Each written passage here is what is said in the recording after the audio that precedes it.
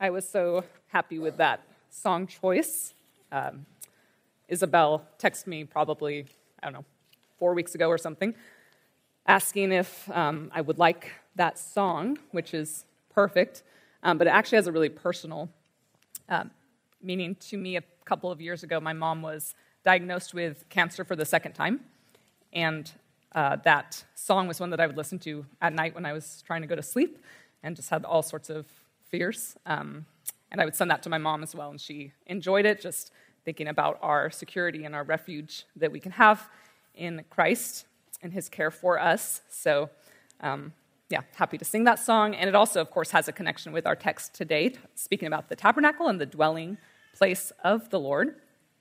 And I have loved this year studying Hebrews so in depth, and I like that we have kind of slowed down a bit, just one chapter about each week, and we get to dive in and look at these great truths about the superiority of Jesus and why it's just wonderful and imperative for us to trust in him alone for salvation.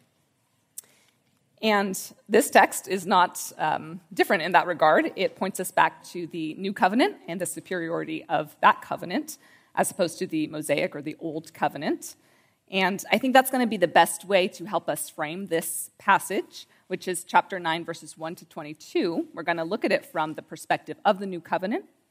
Specifically, we're going to look at 4 accomplishments of the new covenant for the people of God. That's our outline, 4 accomplishments of the new covenant for the people of God.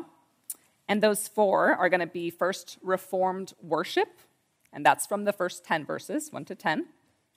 And secondly, eternal redemption, and that's from verses 11 to 12, and then 15 to 22. And then thirdly, a cleansed conscience, and we get that from verse 9, and then verses 13 and 14. And then lastly, our eternal inheritance from verse 15. Now, last week, we looked a lot at the new covenant and why the new covenant was superior to the old. And Elena, I just love how she taught us so well, showing the superiority of Jesus and that only the covenant that's mediated by him is life-giving. That's never what the old covenant was meant to do. That wasn't the function of the old covenant. And so this message in Hebrews 9 probably is going to seem a bit repetitive in what I say, but I think that's intentional on the part of the author because he keeps bringing up the same truths. And I think we can recognize why we need that. Some of these are difficult to grasp, so it's helpful to have it repeated often to us so that those ideas can really sink in and we can understand them.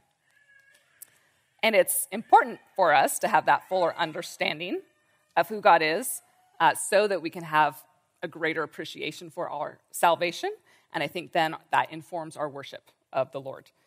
So my hope today is not really to say anything new or that you don't know, but it's really just to solidify in our minds what Hebrews is portraying about the new covenant as it relates to the old, and it will hopefully bring us joy and then some practical direction as we look at that.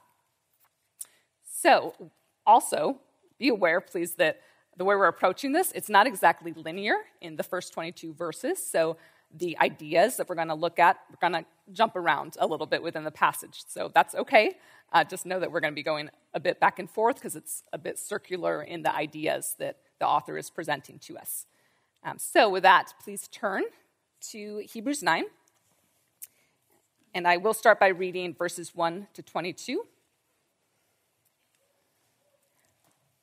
Now, even the first covenant had requirements of divine worship and the earthly sanctuary.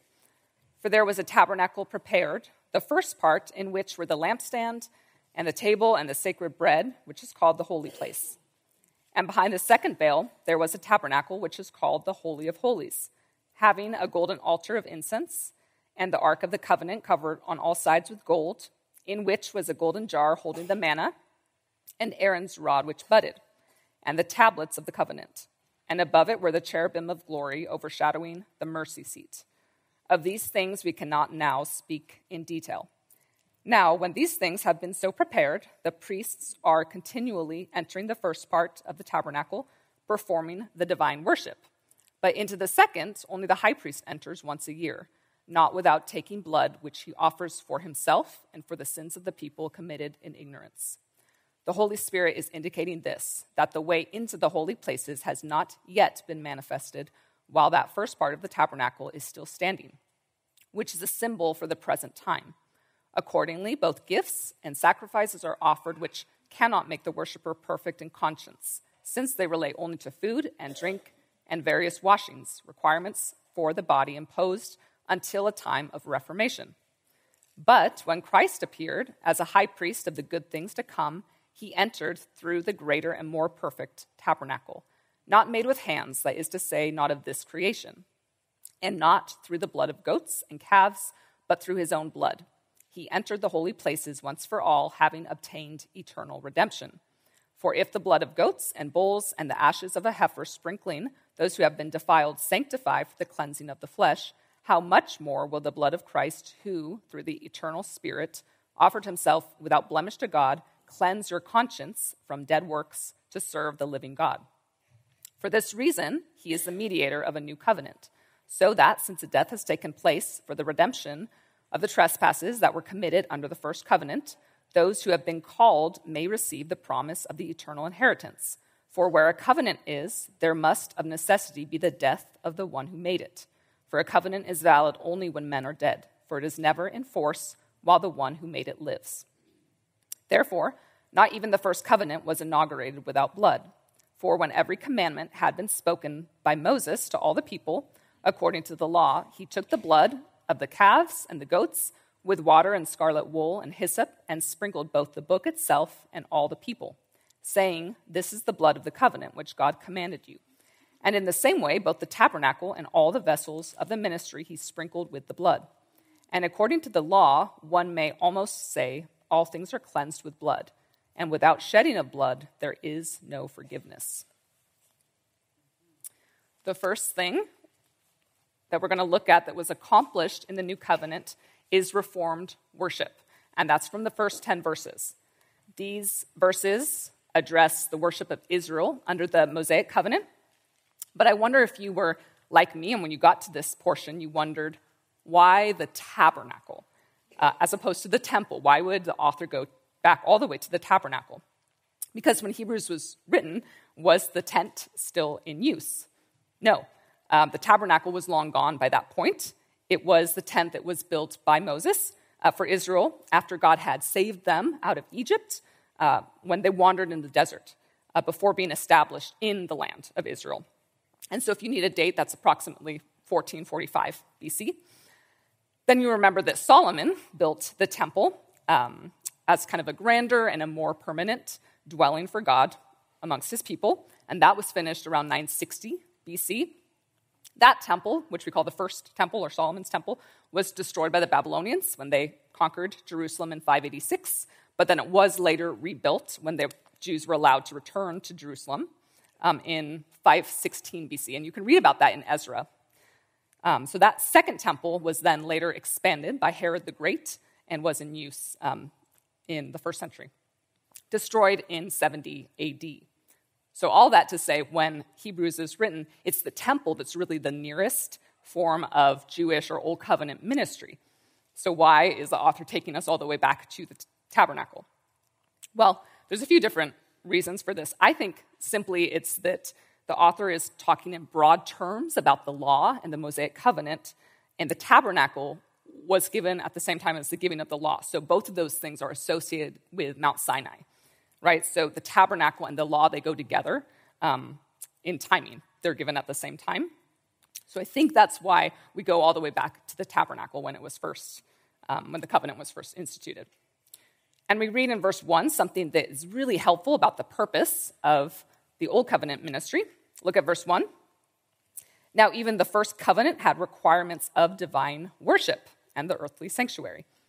And here you see a little bit that the author has changed a bit from his approach in chapter 8, which was all about the difference between the Old Covenant and the New. Here he says, actually, there's this point of continuity. The Old Covenant instructed the nation of Israel on how they were to approach God in worship. And you remember, we looked at this in the lesson, from Exodus 25:8, the point of the tabernacle, God said, "Let them make a sanctuary for me that I may dwell among them." And then a couple verses later in that same chapter, in verse 22, There I will meet with you, and from above the mercy seat, from between the two cherubim, which are upon the ark of the testimony, I will speak to you about all which I will command you for the sons of Israel. So God is, of course, omnipresent. So we know that those verses are not saying that God is limited in his presence to just the Holy of Holies, to the tabernacle, but rather that God's relational presence, abiding in the Holy of Holies, was the way of communion between God and his people and showed nearness. And the activities that were taking place in the tabernacle were all part of the corporate worship of God and to deal with sin so that God would continue with his people. Israel had a good thing when God made the covenant at Sinai, and the instructions to build the tabernacle were a blessing because they signified that God would be amongst his people. He was going to give them instruction. He was going to receive their worship, cleanse their sin, which we'll talk about in a moment, and lead them. So you remember that with the tabernacle. And then look at kind of what's involved in the first 10 verses. The author here is presenting a pretty sweeping picture of what was in the tabernacle and what took place. We could stop and go through each detail of the furniture and where it was and all the different things that happened within the tabernacle, and we could cross-reference Exodus and Leviticus and Numbers where those things are described in detail, but we're not going to do that today. Why? Well, because of verse 5. But of these things we cannot now speak in detail. I loved that. When I read that, it just gave me such relief.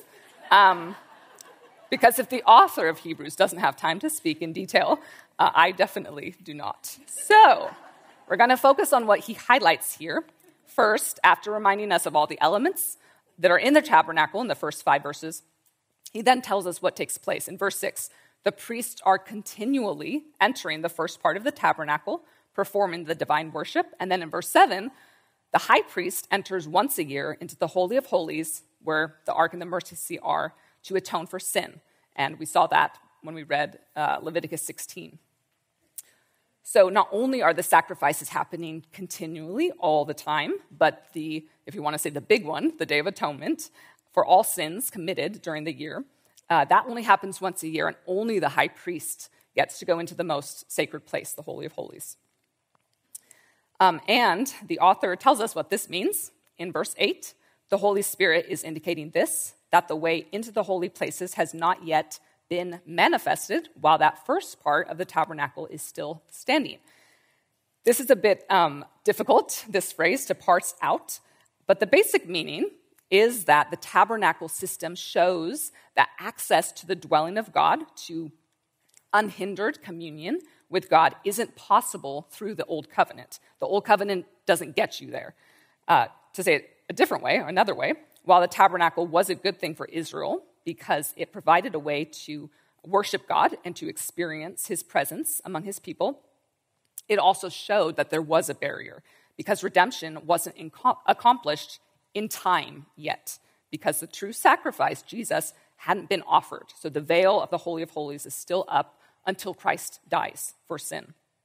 And that isn't to say that God's people who had faith in God couldn't pray to God and experience the joy of making God their refuge. You just have to read the Psalms and you'll see that. But it is showing that they still needed something more to atone for sin. Further, you see that worship is restricted. Most Israelites could not go into the tabernacle, and definitely not the Holy of Holies. They could bring their offering to the court of the tabernacle, and then the priests would pretty much take over from there. And when you read Leviticus, you'll see that there's all sorts of normal life things which could make you unclean. So there's purification that's happening all the time for that. But what's the tabernacle pointing towards? It's pointing towards the time of Reformation. That's in verse 10. That's the time of the new covenant, where access to God is given, unlike ever before, through the blood of Christ. Those who believe on the name of Jesus, who wholly trust him as the Son of God who paid for their sins by the sacrifice of himself and then rose from the grave, those people can go directly to God for forgiveness. Each time we sin, we go directly to God, and we can trust that he forgives, and he has forgiven us all of our sin. We don't go through a priest because we have gone through the great high priest. And I think there's a point of practical application when we consider worship.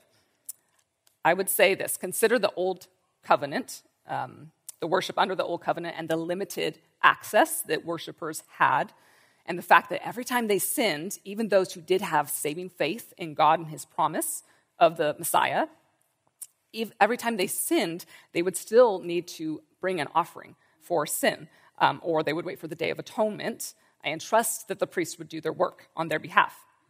Was there joy? I'm sure there was joy to follow God and to walk with him in the Old Testament. Yet there's still that idea of separation from God and the reminder that sin was in that time not yet fully covered, not permanently covered. Now, look at the type of worship that we get to enjoy every Sunday when we meet as a church. The New Covenant transforms our worship in that those same regulations don't apply to us in Christ. There's certainly still a proper way to worship God, and each of us should examine our hearts to make sure we have the right heart attitude as we approach in worship. But I think we can still cherish the fact that when we come together, we're all together in the same place. We're praising God. We're sitting under the teaching of his word. And none of us is sitting there thinking about the sacrifices that we have to make.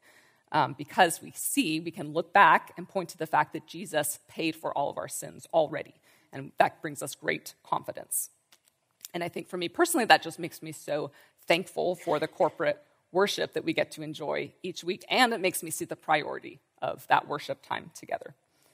But how is that possible? How is it that we can worship the Lord in this way? Well, that leads to our second point, our second accomplishment of the New Covenant. And that's eternal redemption. Verses 11 and 12, and then 15 all the way to verse 22. So we just looked at the fact that the New Covenant brings reformed worship in that it opens the door, or the veil, if you want to say that, for access to God, and worship that is not dependent on offerings and sacrifices and the work of other sinners on our behalf. And this section tells us how under the New Covenant we now have that access. It's because Jesus obtained eternal redemption for his people. Look at verses 11 through 12. But when Christ appeared as a high priest of the good things to come, he entered through the greater and more perfect tabernacle, not made with hands, that is to say, not of this creation, and not through the blood of goats and calves, but through his own blood. He entered the holy places once for all, having obtained eternal redemption. And that was, of course, always the plan, right? Long before Moses and Abraham, God gave that promise to the first sinners, Adam and Eve, that one day the seed of the woman would crush the head of Satan. That's in Genesis 3:15. The time of Israel under the Mosaic covenant was a time wherein the law that they were to follow highlighted the need for atonement, and that sin was only being temporarily covered or atoned for by the blood of animals. But something that's far more valuable was needed to actually remove the sin and provide eternal redemption. And that is the death of Jesus. I found a really helpful illustration that I think will aid us to understand this, and it's related to the Day of Atonement, which the author of Hebrews talks about in verse 7. This is from J. Dwight Pentecost, which is a great name for a Bible scholar. He says this: we might compare the Day of Atonement to a note of indebtedness. That note fell due each year, and because the debtors were unable to pay, they asked for an extension of their indebtedness for another 12 months. In the same way, the sins of the nation accumulated year after year. The Day of Atonement did not retire the debt. It only forestalled collection for another year. But then Jesus Christ came, so that by his death he might make payment in full for those accumulated transgressions.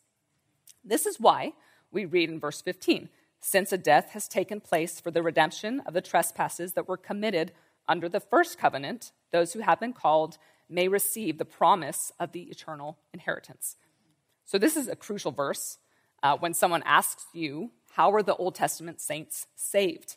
It's by the death of Christ, just like everyone else who has ever been redeemed. This has been called by some retroactive atonement because those Old Testament saints who had faith in God and his promise, well, they already had died before Christ, but they still needed his death and his substitutionary atonement on their behalf to pay for their sins, right? And I think it's so astounding to think of that. And I think I struggled, especially as a younger girl who knew that Jesus was the only way to eternal life.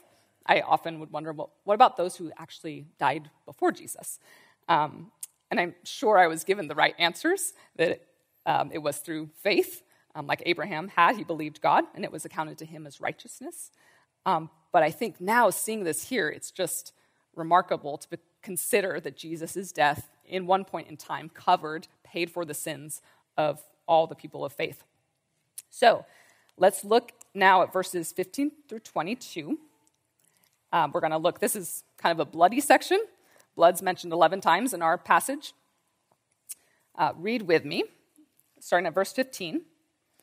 And for this reason, he is the mediator of a new covenant, so that since a death has taken place for the redemption of the trespasses that were committed under the first covenant, those who have been called may receive the promise of the eternal inheritance.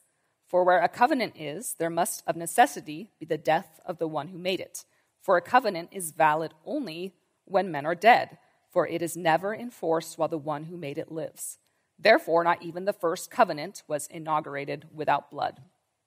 For when every commandment had been spoken by Moses to all the people, according to the law, he took the blood of the calves and the goats with water and scarlet wool and hyssop, and sprinkled both the book itself and the people, saying, "This is the blood of the covenant which God commanded you." And in the same way, both the tabernacle and all the vessels of the ministry he sprinkled with the blood. And according to the law, one may almost say, all things are cleansed with blood, and without shedding of blood, there is no forgiveness. There's a lot in these verses, but I think you get the point, right? Blood or death is necessary for ratifying covenants and for the forgiveness of sins. And blood doesn't have mystical powers in itself. It simply refers to death. Leviticus 17:11, again, we looked at that in the lesson, made that point. It says, "For the life of the flesh is in the blood, and I have given it to you on the altar to make atonement for your souls, for it is the blood that makes atonement by the life." So to shed blood is to kill something. Verses 16 and 17 might be referring to a testament or a will, which was generally only carried out after the death of the one who made it. So, you receive the inheritance once your rich uncle dies. That's kind of what that would mean.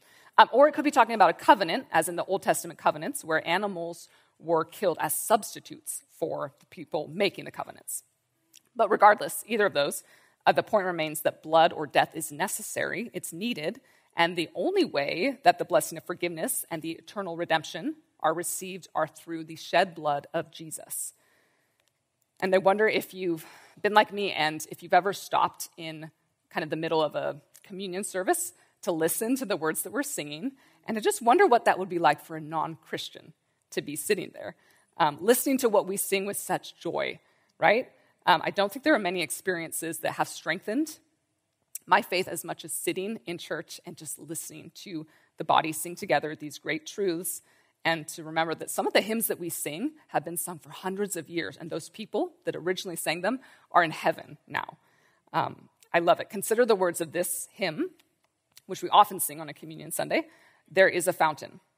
There is a fountain filled with blood drawn from Emmanuel's veins, and sinners plunged beneath that flood lose all their guilty stains. That has profound imagery, and it is showing us a profound truth. I was putting my little niece to bed once, and I think she was about 3, and we would sing to her. And for some reason, the only hymn that I could think of to sing her was There Is a Fountain.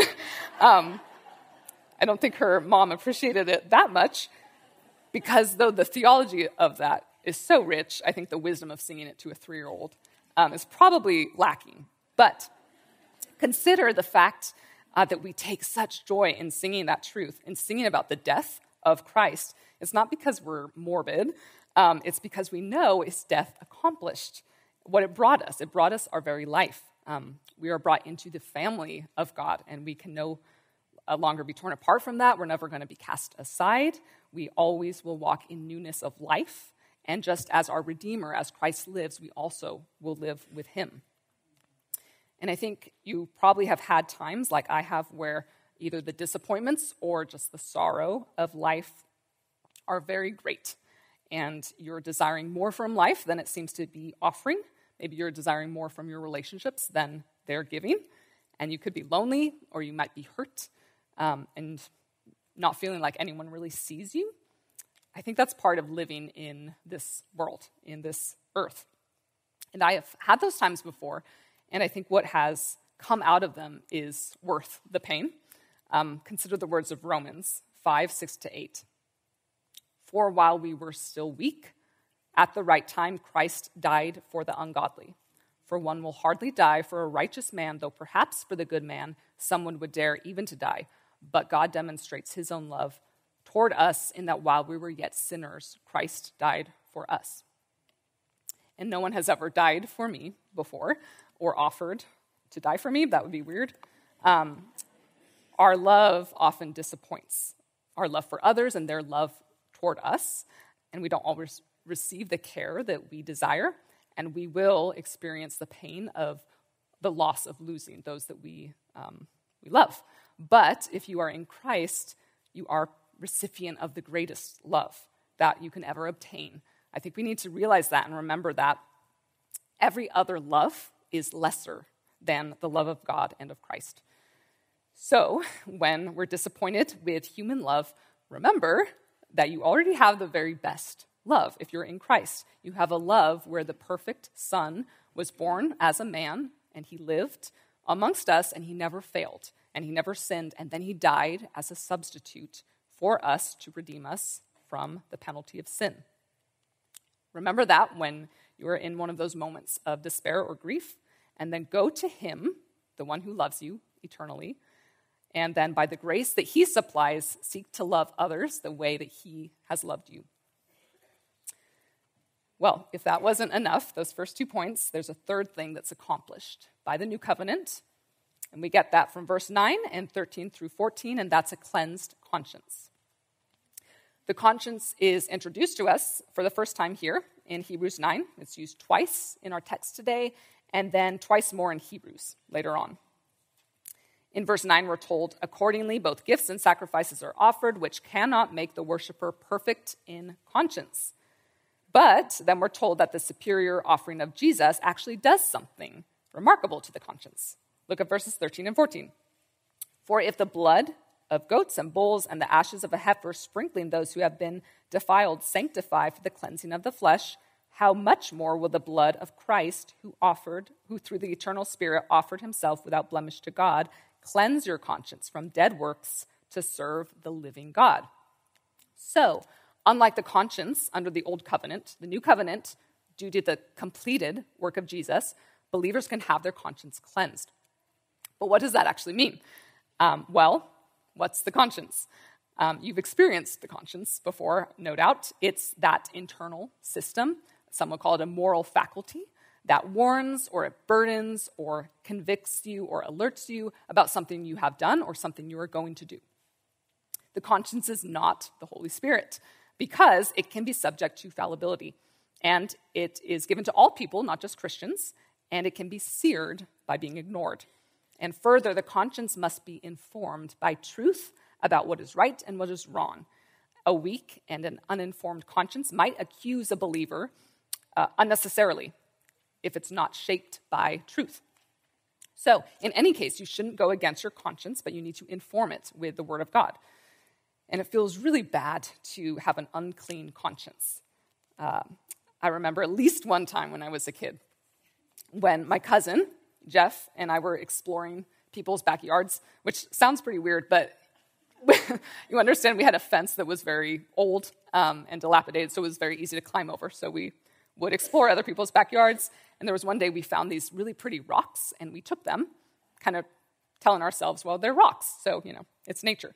But not 5 minutes after we had gotten back to my yard in our fort, my conscience began to plague me with the feeling that I was a thief, and I was guilty.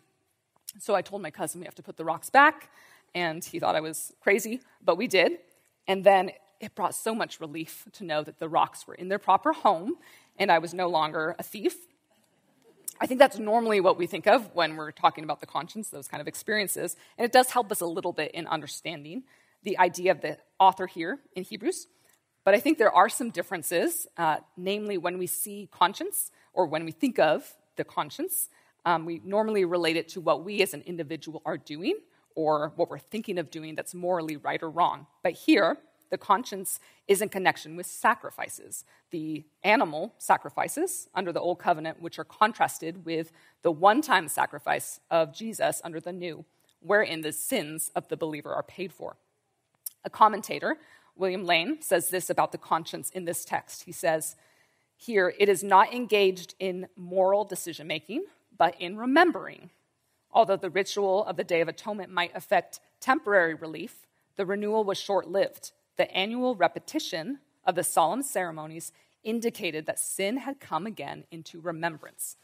So when verse 9 says that the Old Covenant sacrifices could not make the worshiper perfect in conscience, I don't think he's saying that it was impossible for an Old Testament saint to have a clean conscience in any way, because we know that Abraham and Moses and David, they had faith in God and they knew God's character. They knew he was loving and a forgiving God, and they knew that he had promised one to come and defeat Satan.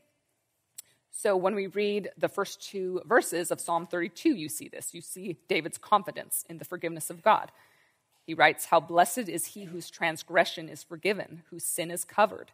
How blessed is the man whose iniquity Yahweh will not take into account, and in whose spirit there is no deceit." So, what's the author of Hebrews talking about then? I think it's qualitative. The saint in the new covenant can have a far greater cleansed conscience because he or she can look to the completed work of Christ on the cross and say, my sin has been dealt with there. It was paid in full. So we don't carry around the burden of sin and the burden of continual offerings for sin and the continual remembrance of sin, because we can point to the death of Christ to pay for our sin. But the really practical point for us comes in verse 14. How much more will the blood of Christ, who through the eternal Spirit offered himself without blemish to God, cleanse your conscience from dead works to serve the living God?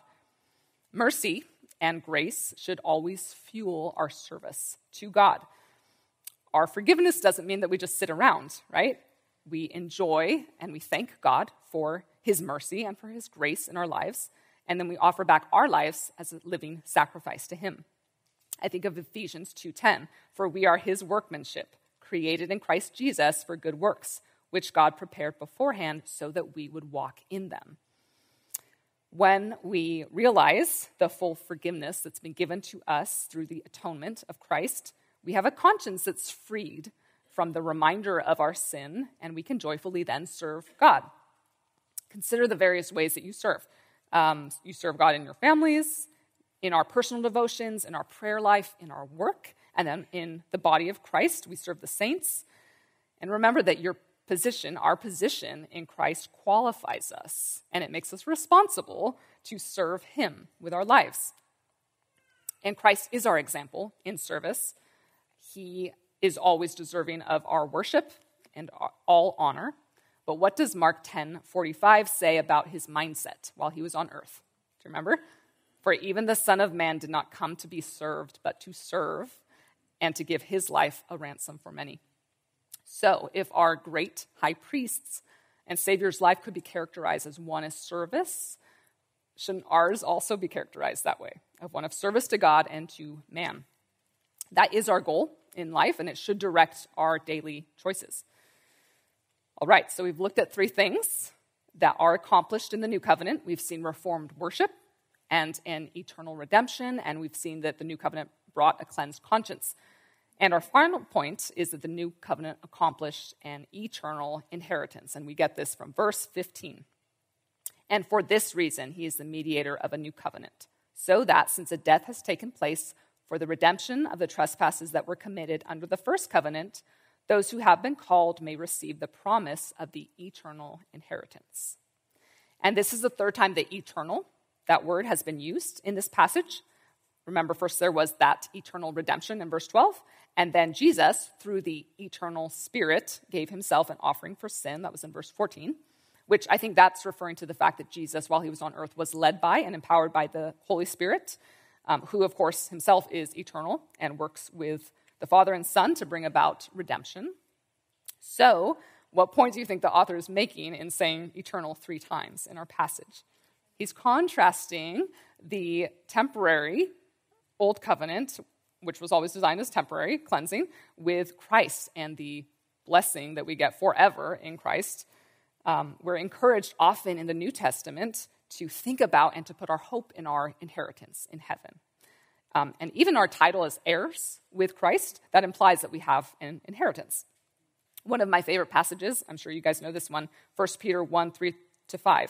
Blessed be the God and Father of our Lord Jesus Christ, who according to his great mercy has caused us to be born again to a living hope through the resurrection of Jesus Christ from the dead to obtain an inheritance, incorruptible, undefiled, and unfading, having been kept in heaven for you, who are protected by the power of God through faith for salvation, ready to be revealed in the last time. So inheritance in the Old Testament often has to do with land and dwelling. Abraham was promised land, seed, and blessing. Hebrews 11, actually, we'll talk about that in a couple chapters. Israel had an inheritance in the land of promise. You see that all over the place in Exodus especially. And I do think that eternal dwelling, especially in this passage, is one of the key elements of our inheritance. But there's a lot more that goes into the believer's inheritance. Just a few references. In 1 Peter 5:4, we're told that we'll receive an unfading crown of glory. In Romans 8:18-25, we have redemption of our bodies, glorification. That's what awaits us. Titus 3:7 says that we're heirs according to the hope of eternal life. And then I love this one. Psalm 16:5 says that God is our inheritance. And then John 14:2-3, Jesus says that he is preparing a place for us and will come again and take us to be with him. Pastor John gives us some help with this. I love his summaries. And regarding our inheritance, this is what he says. What's our inheritance? Life, righteousness, joy, peace, perfection, God's presence, Christ's glorious companionship, rewards, and all else God has planned is the Christian's heavenly inheritance. But it's hard to wait. I don't like waiting. It seems that I'm always waiting for something. And I was serving in children's Sunday school for first hour a while back.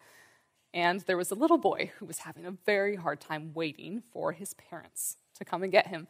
And it made me so sad trying to help him. So I was talking with him, and I said, look, we've already had our lesson. We're almost through the music, and now we're just going to go back to our classroom, and then we're almost done. And I was proud of myself for that. And then he looked at me with, tears, and he said, no, because then I have to wait through the second hour. And so I didn't. I was off to main service, but sorry if that was your child. I'm sure he was fine.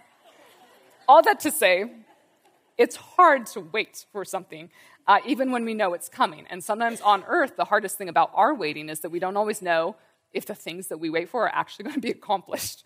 But that's why we need to anchor our waiting in the right provider and in the right object.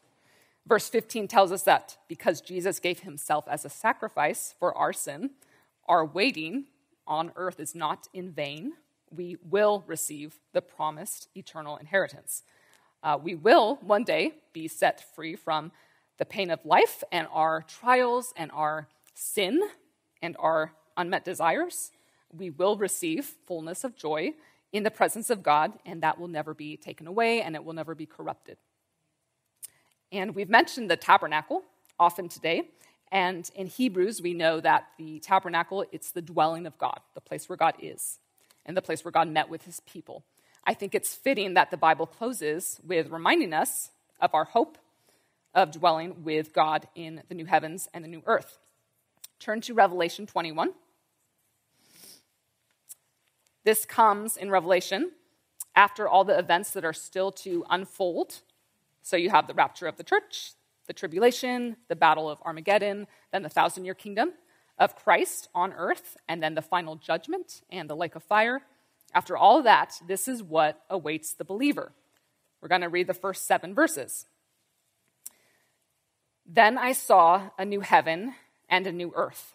For the first heaven and the first earth passed away, and there is no longer any sea.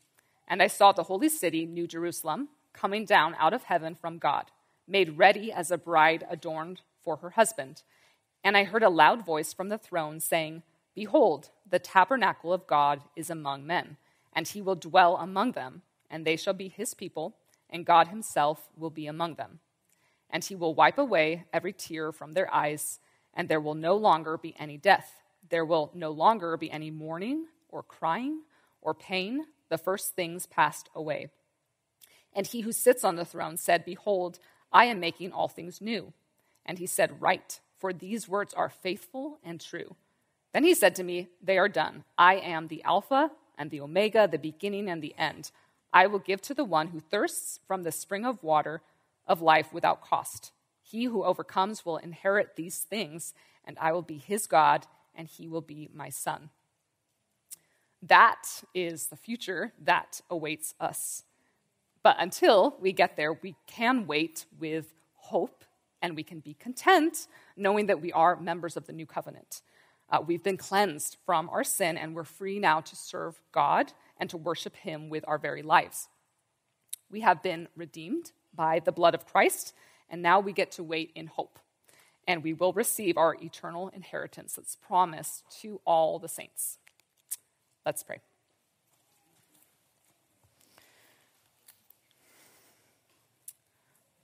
Lord, we do thank you so much. We thank you for your word that instructs us how to worship and how to live. I ask that you would help these truths that we studied today to sink deeply into our minds and into our hearts.